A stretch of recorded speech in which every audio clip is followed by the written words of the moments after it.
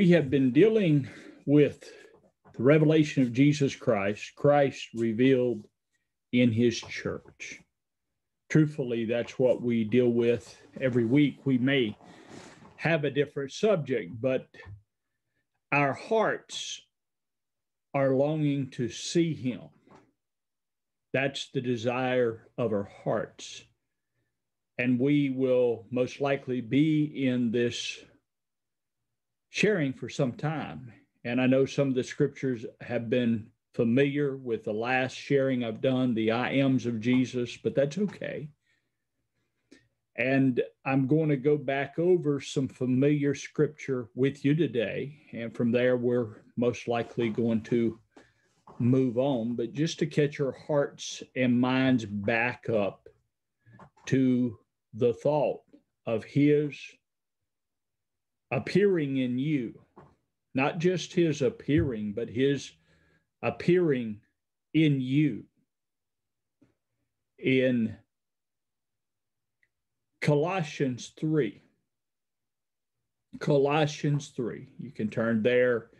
The last 3 weeks we've been looking at Christ, the power, and Christ, the wisdom of God. And now we're looking at the appearing of him in us, which is his power, his wisdom, his glory, his person. Christ revealed in his church. Well, Colossians chapter 3, verses 1 through 4. It says, "If then you were raised together with Christ, seek those things that are above, where Christ is seated on the right hand of God. Set your mind on things that are above, not on things that are upon the earth, for ye died, and your life is hid with Christ in God. When Christ, who is our life, shall be manifested, then shall you also with him be manifested in glory." All right. I've mentioned this a number of times. Colossians chapter 1 tells us Christ in you is the hope of glory. So God's glory come into our hearts in a person. And that person is Jesus Christ. So now here in chapter 3, Apostle Paul, there's so much here we could say. If we're raised with Christ, or since we're raised with Christ, we are seeking that of Christ. We are seeking that of his authority, of the right hand of God, of his power. Our minds are on that of him and not on the earth. Now, that's what Paul tells us to do. Set our hearts, set our minds on him. For you died. And we've dealt with that so many times, that we're dead to the old man, we're dead to sin, we're dead to the law. All that is true in him. And our life is hid with Christ in God. Now this is the part I want us to get a hold of. Christ, who is our life. Christ, who is our life. We have no life but him. See, since we've been raised with him, he's our life. He's our life. The life of the resurrection is Christ. He said, I am the resurrection and the life. We as Christians, including myself, will make comments. Sometimes, what's wrong with my life? Is something wrong with my life? And we're looking at, there may be some external thing creating pressures or not going our way. And we'll begin to question, well, is there something wrong with my life? Am I living right before God? Well, Paul says Christ is your life. Let that sink in. Christ, your life. Let that sink in. So our life is always good because he's our life.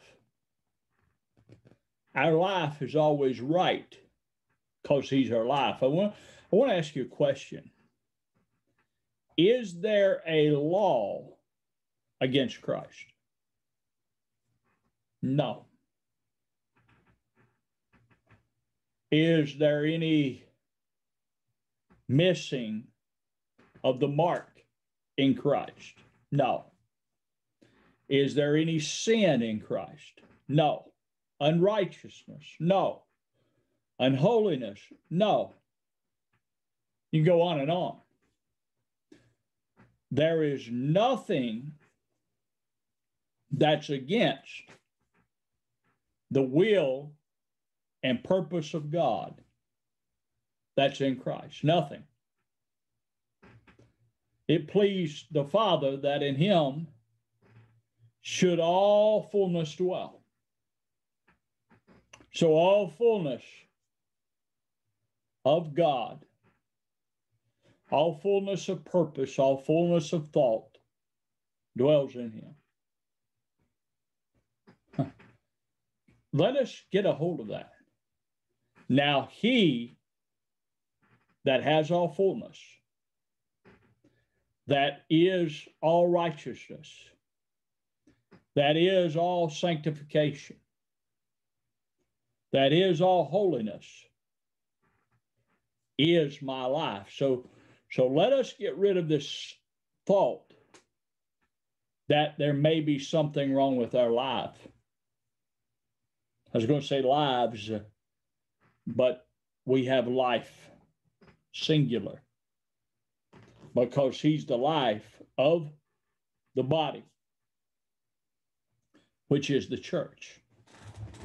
So as we get a hold of this, he is our life. And when he appears, the King James says, we appear with him in glory when he appears. And I've said this many times, I'm not looking at an external appearing here, but I'm looking at an internal appearing. Your life is in you. Your life is in you. So when your life appears, you appear with him in glory. This word appear or manifested, phanero, 53:19 in the Strong's, illuminate, make manifest, visible, make plain, to become apparent, graspable, to render apparent. So we could say when he appears, it's rendered apparent in us. And now I want to say this to you. Jesus appearing in you, Christ appearing in you, is not a one-time event. It's an ongoing reality of him that is in us. So when he appears in righteousness, then we appear in righteousness with him. Okay? In other words, righteousness at that moment is rendered apparent in our heart. And that's made real, or he's made real as righteousness to you and I. He's rendered apparent of what he is. Now, another scripture that goes along with this is 1 John 3. John writes, 1 John 3:1 says, "Behold, what manner of love the Father has bestowed upon us, that we should be called children of God, and such we are. For this cause the world knoweth us not, because it knew not him. Beloved, now are we children of God, and is not yet made manifest what we shall be." Now, this is the same word. "We know that if he shall be manifested, we shall be like him, for we shall see him as he is. And everyone that hath this hope set on him purifieth himself, even as he is pure." So God bestowed upon us that we would be called children of God. That's through new birth, being born of his seed, born of his kind, born of God. You can go on and on. "And for this cause the world knows us not," because the world thinks we're just like them, except with some religious behavior. That's what a lot of people that even profess Christianity believe, is that it's just a religious behavior. One believes this way, one believes that way, but that's not the reality in Christ. Through the work of the cross, the death, burial, and resurrection, through believing on him, through receiving the Lord, through Christ coming into our hearts, we are born from above, and we are children of the Most High God. Okay? So everyone born again is a child of God. They're God's kind, because Christ is in them. Okay? So they belong to him. And he belongs to us, but he's the head. All right. Now, and John says, now we are children of God. Okay. Now here's how we know purpose of being a child of God. Is what John's saying here. I want you to really follow this, because a lot of people look at purpose as someday after a while we'll come to the purpose of God, or over there we'll come to the purpose of God. We'll understand it better by and by. But I want you to really follow this. We know that if he shall be manifested, we shall be like him, for we shall see him as he is. Okay. When he is rendered apparent in us as he is, we are rendered apparent in him as he is. Why is that? He's our life. So when he's manifested or rendered apparent, we are rendered apparent in him. That's correct. That's correct. He's our life. So when he's rendered apparent as the righteousness of God, we are rendered apparent in the righteousness of God in him. Just like Paul says, he is made unto us righteousness. So now we see purpose. We see purpose when we see him. Not when we understand it better by and by, But when the Spirit of God shows us the Lord Jesus, you and I see purpose. And that's how we're rendered apparent in the Lord, or manifest in the Lord, by seeing Him. Why is that? Why is that? I just want you to follow me in this. 2 Corinthians 3. 2 Corinthians 3, verse 12.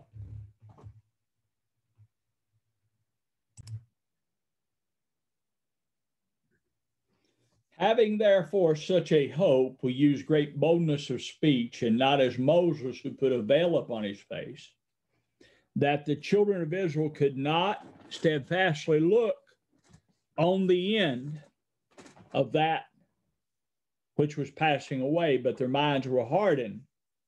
For unto this very day, at the reading of the old covenant, the same veil remains, it not being revealed to them that it is done away in Christ. But unto this day, whensoever Moses is read, a veil lies upon the heart. But whenever it shall turn to the Lord, that's the heart, the veil is taken away. Now the Lord is the Spirit, and where the Spirit of the Lord is, there is liberty. But we all, with unveiled face, beholding as in a mirror the glory of the Lord, are transformed into the same image from glory to glory, even as by the Spirit of the Lord, or even as from the Lord, the Spirit. So we're transformed by the Lord. I can't transform myself.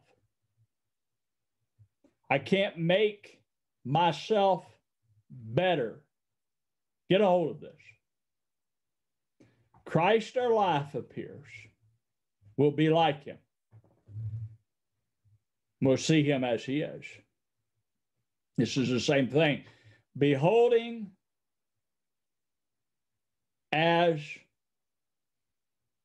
in a mirror the glory of the Lord.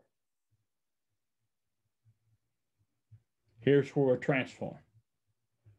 We shall see Him, and we shall be like Him.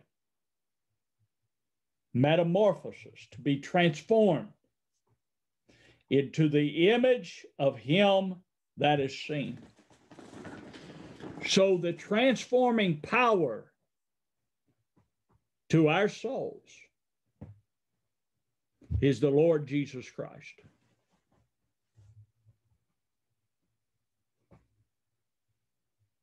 He is the transforming power to our soul. I can't be transformed but by the seeing of Him. See, it is the seeing of Him that we come to understand His work. We come to understand that through His work, we're made righteous.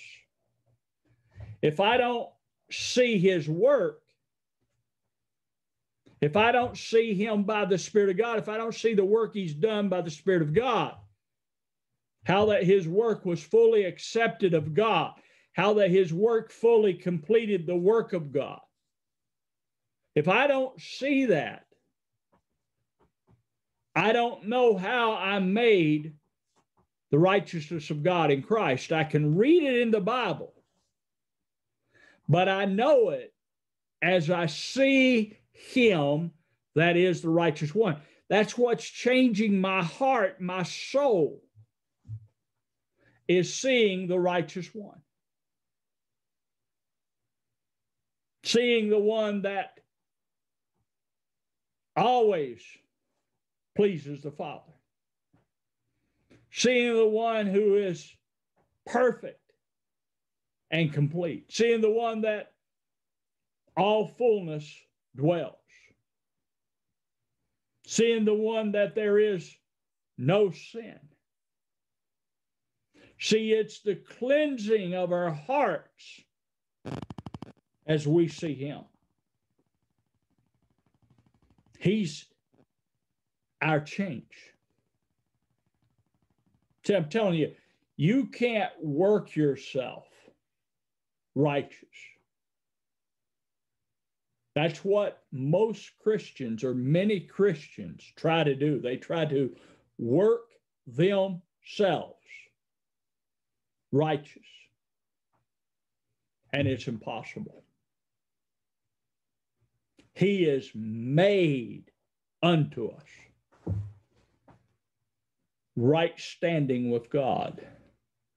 We are declared to be righteous by him. And our soul aches and groans for the reality of this,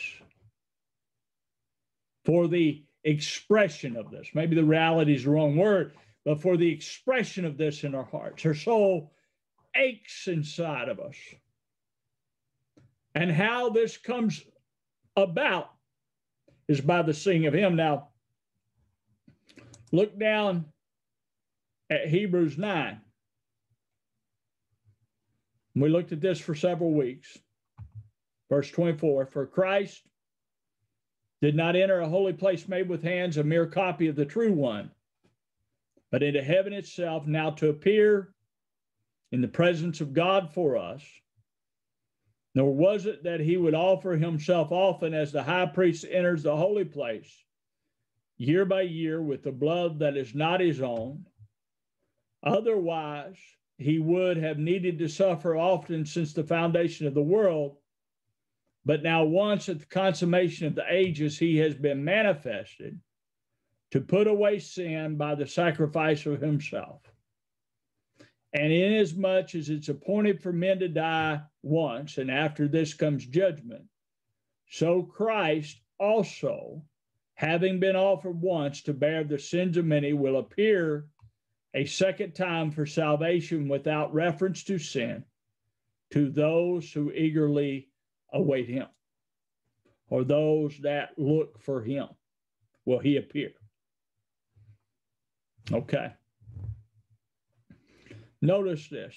He appears in the presence of God for us. Okay. So our standing with God is Christ, Jesus the Lord. That's our standing with God, is Jesus Christ the Lord. It's pretty good standing. It's a pretty good life.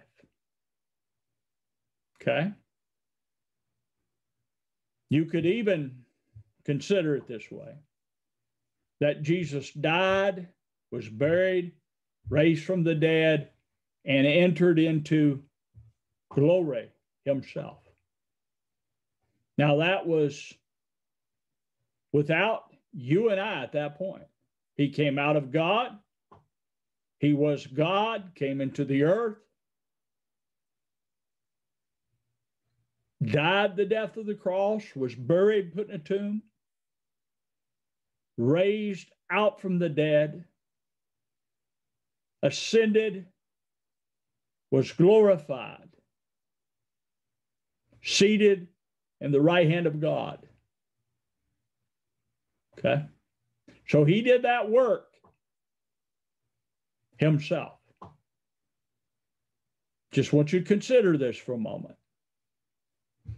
Now he come to us in the new birth. I believe that's even, you could say John 14:3, where Jesus said, I will come again and receive you unto myself, that where I am, there you may be also. So where we are is in this work. So he appears in the presence of God for us. So his appearing in the presence of God is mine and your completion, or yours and my completion. Okay? So he appears for us. So it's not our efforts appearing here. He appears for us. and we appear in him. So when he's rendered apparent in us, that's made real. We're rendered apparent in that work. Okay? In his work of righteousness, in his work of glory, in his work of power, strength, might, dominion, any one of these attributes of him or characteristics of him, right? So he's the one, and we are complete in him. Now, it's appointed unto man to die, verse 27, and after this comes judgment. So Christ, having been offered once to bear the sins of many, so Christ took the judgment for those that received him. He took our appointment of death. So Christ was offered to bear the sins of many. And he appears the second time without sin to salvation. Now that's to you and I. So it's appointed men to die, and after this, the judgment. So our judgment is Christ bore our sins, and he appears in us unto salvation. When Christ, who is our life, shall appear, then we shall appear with him. So he appears in us unto salvation. Yes. We've dealt with the word salvation in the past, moving from one state of being to another. Amen? Salvation being delivered from one place and brought into another. Israel's salvation wasn't that they came out of Egypt. That was part of it. But their salvation was God brought them to himself. And see, our salvation is not that we just come out of sin. But Jesus said, I will come and bring you unto myself, that where I am, there you may be also. And he said, when the Holy Spirit comes, you're going to know that. At that day, you're going to know I am in my Father, you're in me, and I'm in you. Now, that's what's rendered apparent to us. That's what's made manifest. That's what appears. Christ, our life. Hallelujah to the Lamb of God. He appears in us in fullness, in completion, in the work he's done. So we look to him as our judgment. He bore my sins. So I'm not facing the judgment of sin because Jesus bore my sins. And I'm not facing the judgment of death because he's my life. I died with him to the old creation. Now he's my life. And his life is eternal. So my life's eternal because he's my life. Yes. See, he destroyed him that had the power of death, that is the devil. He rendered him powerless here. He has no power over you or me because Christ is our life. He has all power and authority in heaven and earth. And see, as we see this divine truth by the Spirit of God, it is realized in our hearts. It is made manifest, rendered apparent. We come to know it. We see it. We come to spiritual sight, spiritual understanding, comprehension of what he's done. because we see him as he is. We see him glorified. We see him in the fullness, having all authority. Amen. A lot of Christians need to see him with the authority and not the enemy. Now, that word see says often has a metaphorical meaning, which means to see with the mind, to spiritually see, perceive the inward spiritual perception. That's back in 1 John 3, where we were earlier. So we see him as he is. And we are transformed, renewed in the mind to what he's done. That to me, honey, you talking about great salvation, if a group of believers were renewed, and that's what he's done, that they've come to see what he's done, and they're not living out of what they've done, or they're not living out of the despair of the enemy, but they're coming to live out of what he's done. They're dwelling in the work of Jesus Christ. They've entered into his rest, and their works are past. Whew. Man, that's salvation. So the enemy has no hold, no strength, no power, no word over us, because Jesus paid it all. Jesus bore my sorrows. Jesus bore in his flesh my iniquities. Now, we can see that when we look upon him, when we look upon ourselves and we think the gospel is just behavior modification. We get real, what's the word? I won't say depressed, but that's not the right word. We get real anxious because we see that I don't have the ability to be righteous. I don't have the ability in myself to fulfill God's command. But thanks be unto God, Christ has fulfilled the commands. He that knew no sin became sin for us, that we may be made the righteousness of God in him. So what we're looking at is him. By the Spirit of God, we're looking at this glorious work, this 3-day journey of the cross. And we're praising God for it, for the preaching of the cross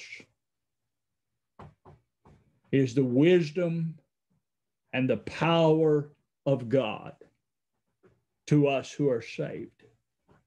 Christ, the wisdom. Christ, the thought of God. Christ, the mind of God.